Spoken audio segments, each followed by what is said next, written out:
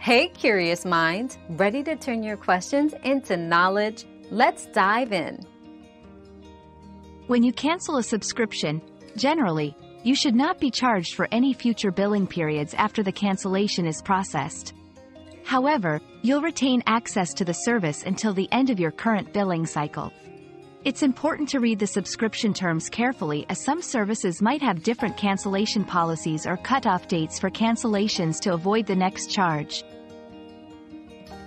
We've quenched today's curiosity, but there's always more to learn. Keep the curiosity alive by subscribing and joining us for our next adventure.